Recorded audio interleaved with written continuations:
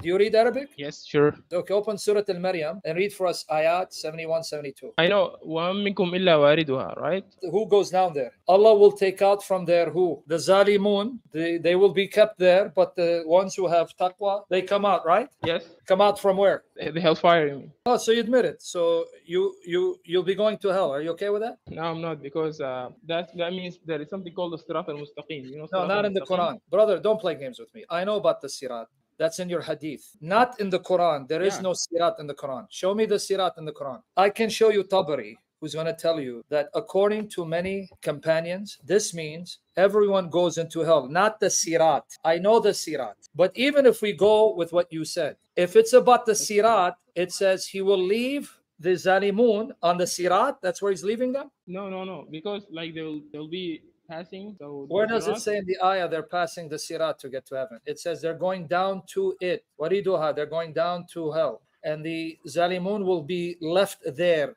Where did you get their passing? There is no bridge, Sirat. Now, for those of you who don't know, they say that on the Day of Judgment, there's a bridge called Sirat. Depending on your deeds, you'll probably just fly by like lightning, because this is a bridge over hell. Some will be walking slowly, some will be crawling, some will fall over. That's in the hadith. That's not what the ayat is talking about, because it's talking about the Zalimun that will go down in it. They'll be in it, and he's going to keep them there. do you know what like the Arabic word warada? Yeah, I'll give you 50 million examples where it means to go into it, go to something. I know the word. I'm going to show you the Tabari who says it means you're going to go inside. According to Ibn Humayd, Salama, Muhammad ibn Ishaq, Muhammad bin Jafar al-Zubayr, Urwa bin al-Zubayr, who said, the Messenger of God sent his expedition to Mutah in Jumada 1 of the year 8 Hijri. He put Zayd bin Haritha in command of the men and said, if Zayd bin Haritha is killed, Jafar bin Abi Talib shall be in command of the men. If Jafar is killed, Abdullah bin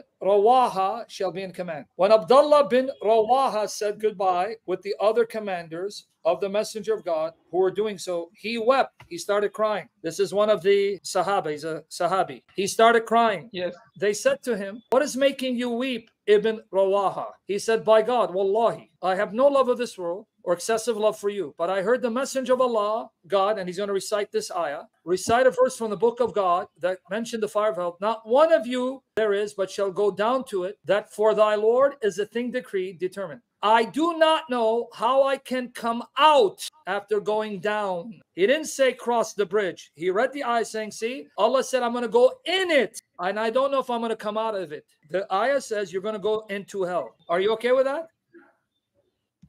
No, for sure.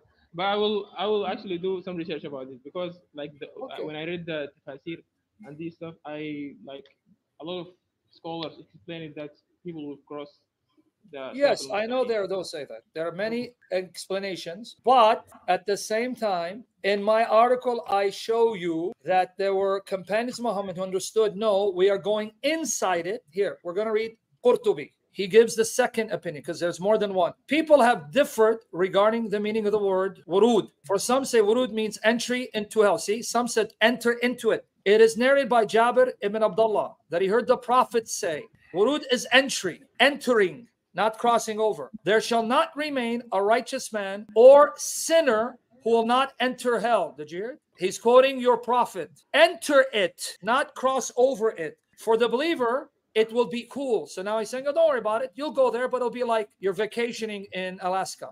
It will be cool and peaceful as it was to Ibrahim. Then we will save those who have avoided evil and greatly torment the sinners in it. Abu Omar gave the chain of transmission to this hadith in his book. So I can give you more, but here again, companions of Muhammad said that yes, it means we go inside, down into it. And there are examples where they interpret it this way. For example, from Al-Darimi, if you scroll down a little bit, narrated by Abdullah ibn Masud, another Sahabi, who related the Prophet said, all people will enter Yarud, hell, then exit it by their deeds. Okay, now let's go to the second one. It is narrated that Abu Abbas said regarding this issue to Nafi ibn al-Azraqi al-Khariji, as for you and I, we must enter it.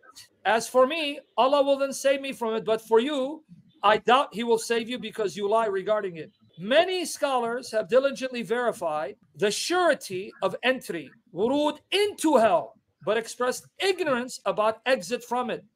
And I've stated so in the book. Now I can go on and on and on. So go look. Don't give me those scholars who say, oh yeah, but you know, wariduha and you know can mean this. I'm showing you companions of Muhammad understood that the word wariduha means we go inside it, but only the God-fearing come out. Are you comfortable that you're going to go to hell? No, for sure. Okay, As well, I told you, promise you're going to hell. no, actually, I will, uh, because I'm sure I read actually in Tafsir al-Baghawi, I guess, if you know, if you're familiar with this Tafsir, they say that wurud means like passing, but I'll do some research about it. But that's Okay, good research. like to Can you think about. answer the other question related to this because it has to do with your salvation? Your prophet was commanded to say, I do not know what Allah will do with me or with you. So I want to ask a question. Why do you pray for Muhammad's peace every time you mention his name? When you say Sallallahu Alaihi Wasallam, translate what that means again. Okay, may Allah like give him the position that's or like the thing that he promised him. It means the prayers of Allah upon him and his peace. You're asking Allah to grant him peace. So why are you asking Allah to give him peace if he's already in peace? Yeah, we believe that he has peace for sure because he's the best human that we believe. But like as a way of mentioning him with good things, and also is that will benefit us because that will Benefit count you? How's it as going to good benefit you? deeds. Yeah, because in the hadith, I think you salah al nabi, that's kind of like one of the like good deeds because in your scale. So if you're in salah and you don't pray for Muhammad, will Allah accept your prayer? No. Do you understand what he said? He just told you it is required of him when he prays 5 times a day. He has to pray for Muhammad, pray for his peace, or his prayer won't be accepted. But my other question is in tashahhud, when you say tashahhud 5 times a day, you say Assalamu alayka ahyu nabi, right? Ahyu nabi. Sorry, my English is bad and my Arabic is bad. Yuhan Nabi. Yeah. Okay, so then you say, peace be upon you, O Prophet, and the mercy of Allah. But you're saying it to him. You're saying, Assalamu alayka to him, right? Yes. So you are saying it to him. Yeah. Yes. Good. Okay, now you guys heard it? He just said, yes. When he prays 5 times a day, he says to Muhammad, Assalamu alayka. He's talking to him, saying, peace be upon you. So he's talking to him. Now, you're not in Medina, right? No, I'm not. So you're, let's say, in Egypt. So you're speaking Yes. to Muhammad, who's in Medina, and you're speaking to him directly while you're in Egypt? No, because like in the hadith it mentioned that anyone who pray Yeah. like for the Prophet Muhammad, there is an angel that will carry Good. like the Excellent. prayer to the Prophet Muhammad in his Good. yeah. Beautiful. I'm glad. I wanted you to say. Now, the other thing, they believe he said it. An angel is assigned to his prophet Muhammad, who's in the tomb in Medina, and the angel tells him, so and so said, peace be upon you. So the angel tells Muhammad, so and so just said, peace be upon you. And then he returns your greeting. He says, Assalamu alaikum, right? Then he returns your greeting, right? Oh, he dropped